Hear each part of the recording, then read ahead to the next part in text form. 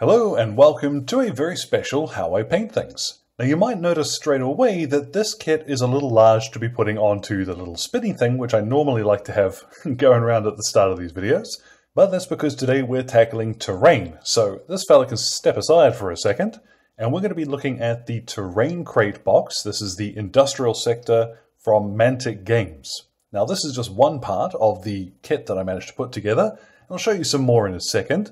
But same as always, we're looking at a really easy method of getting game-ready terrain on the table.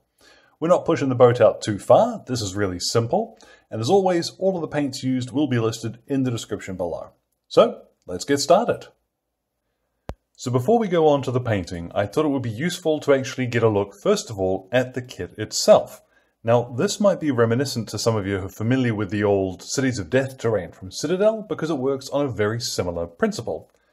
Now, what you'll find when you open your box is a ton of these little plates, and you'll notice each of them has these wee holes in the sides here.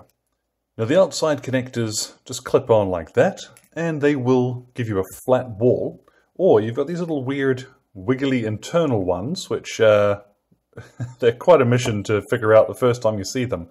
They clip in and they let you start doing 90-degree stuff. So internal walls or even ceilings and such like that. And with just those two shapes, you end up being able to make, whatever building you fancy. Now, like I mentioned, there's quite a lot in here. So for scale, here's one of my 28mm miniatures. As you can see, they're pretty decently sized. Even the smallest of the three that I've built is going to fit, a squad or a handful of combatants in there really easily. As well, I've still got enough here in my box of spares. I actually haven't finished building all of the scatter terrain that comes with the kit. There's a whole conveyor belt system that works. It's really cool. And I've got still enough parts that I'll be able to make another thing sort of this size. So yeah, you're not really hurting for options. Now there's no instructions in the kit because it is really designed that you just go nuts with the construction set, so you've really got to, have a bit of a play around, and the fun part with that is that it's actually really easy. Clipping them out and then sort of laying them out and getting ideas, that's half the fun of these things. So let's move on. I'm going to pick this one back here because I like the look of this grating in the center. Let's get started painting that one, and I'll put the rest of this huge amount of terrain aside for now. Now, keeping this in shot is probably going to be kind of a mission, because it's enormous. Now, you'll notice I am wearing a little latex glove, reason being because I'm going to be handling this quite a bit, and part of it's probably still going to be wet while I'm using it. I don't want to smudge it too much. I'm not really worried if I do, because I want quite a grimy finish. Now, those of you who've seen me paint terrain before, we're not going to push the boat out too far, but there might be a surprise here. I'm going to start out with a cheap acrylic paint. This one came from, I think it was the hardware store, of all places. Just go find yourself something cheap and simple, because all we want is a warm brown. Burnt umber is going to be really good for this. So what I'm going to do is, you see I've used this for a bit of terrain already, just squirt a wee dollop of that out. And you'll notice, unlike our ordinary acrylics, that's quite thick. Like that little dollop is holding its shape. But not to worry. I've got a makeup brush. I'm just using the biggest brush I've got my hands on, and I'm going to just work that into the bristles a little and then start jabbing this all over the miniature quite roughly. I'm not really worried if I leave any areas black. If I get blotchy coverage, all the better. What I want is something that looks like that on each of my panels. So I can dry brush it in some areas, I can jab it in others. Uneven is the name of the game here. Now in just a few seconds, that's done. And if you do nothing else with your terrain ever, I still strongly recommend grab yourself some burnt umber or similar and just give it that rusty brown, because it will look leagues better on your table with just that. But of course we can do better. So let's throw that violently to the table. Now, I couldn't find a sort of craft equivalent for a silver. You might be able to, and if you do, certainly use that because it'll work fine. But what I've got is gunmetal here from the Army Painter, and you'll probably see me gesturing with one of my makeup brushes again. So let's work that into my bristles, and you'll probably see where we're going with this. We're going to start dry brushing all of the miniature. Pay particular attention to, parts which would actually be exposed metal. So these railings, for example, I've got a little bit extra a little bit extra paint, and we'll just quickly flick over those. But once I've got most of my paint off my brush on these areas, I'm then going to start just flicking towards the edges of other panels. And I'm doing that off screen, so that's wildly unhelpful. As you see, this will very quickly just pick out some of the edges and make them look properly dinged and rusty.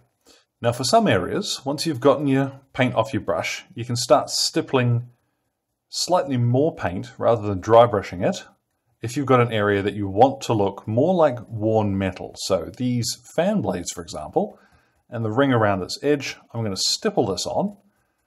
And then as I run out of paint, there we go, I will start dry brushing another area.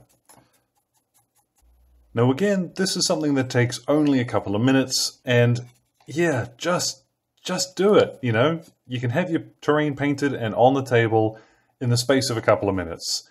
It's not fabulous, but it'll do the job. But we are going to add some color here. Now what I'm going to turn to, instead of a brush, I'm using some of this blister foam packaging. You can get this, auto metal miniatures from somewhere, and you'll generally find you have this. I'm going to fold it just in half like this. I'm not going to tear it up like I normally would, because I want quite a large brush. You might see where I'm going with this. So what I've got here, this is some Averland Sunset straight from the pot, and I've dabbed just some of it off onto a bit of tissue paper. What I'm going to do then is start adding some color to some areas. I want to avoid bits which I want to stay looking rusty or metallic, but you'll see we get this really cool, really ragged edge to, can I get that in focus? Goodness me, the size of this thing. I generally find I have more control along edges if I approach from this direction. So I'm going to stipple on my yellow quite heavily. And yeah, just dodge areas that I want to stay grimy and messy. Now that's taken me probably about 10 minutes of just jabbing away with my little sponge. You can go back over areas if you want a more solid color, but I like that rough, it's been sandblasted by the elements kind of look. Now I'm going to move on. I have another one of my dry brushes, and we're going to use Hexos Palesun, which is a dry paint, but you can use any old sort of lighter version of what you've just stippled on that you like. What I'm going to do is just dry brush some of the edges of the panels, because I want a little bit more depth to our building here. Don't worry too much if you do end up scrubbing a little bit of onto your metal, because such a bright color, you'll probably not notice too much. But yeah, as much of this as you like the look of, you can go ahead and dry brush now your yellow, or red, or blue, whatever color you're using. Now with just that dry brush, we've reintroduced a fair bit of depth to the miniature, and I do this ordinarily because I don't want to have to shade the whole thing. Even on these flatter panels and slightly smaller builds than some of the large workshop kits, that's a lot of shade to be putting onto flat panels. So I figure our recesses are plenty shaded with our burnt umber from earlier, and a dry brush does the job just fine. Now what I'm going to do, I'm actually going back to my gunmetal, because there are one or two areas that I want to brighten up a little bit, and I can also use this as a tidy up stage. So I am just going to stipple this straight onto the fan blades, so that I get this uneven but more solid silver color. And I'm also going to flick this along any areas where I might have gone overboard with the yellow, and very quickly tidy up these areas. Now honestly, from this stage, it's really up to you how you would want to finish this off. I'm going to paint in just a couple of little details like the screen here on this access panel, maybe this power thing, that'll look kind of cool. But otherwise, I'm not too worried. I don't want to spend a lot of time on really going overboard with it. So to that end, check this out. I haven't done any of that cool stuff to the inside. Now, reason being, when it's on the table and you're looking at it from this angle most of the time, that's not going to matter.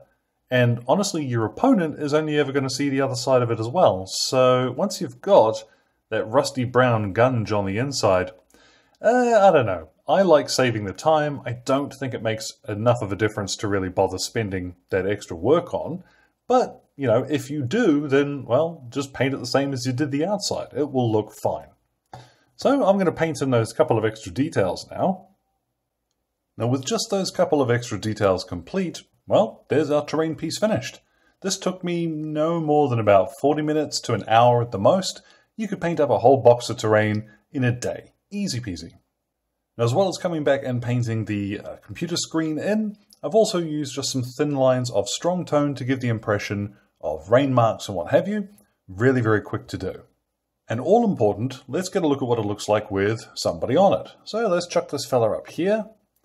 And then suddenly, yeah, it comes to life. So with that fella there, you get an impression of how large this actually is and how little time it therefore took. And I think the result is pretty good. The kits themselves, yeah, I really enjoyed putting them together, so they definitely get a recommendation from me. Thank you again to Mantic for sending them along. So, as always, thank you very much to Exit23 Games for the light and sound equipment, as well as all of the patrons who are helping me keep doing this, including producers Alan Nuttall, Kyrie Crawford, Trainboy, Fred, and Connor. Your support is invaluable, folks.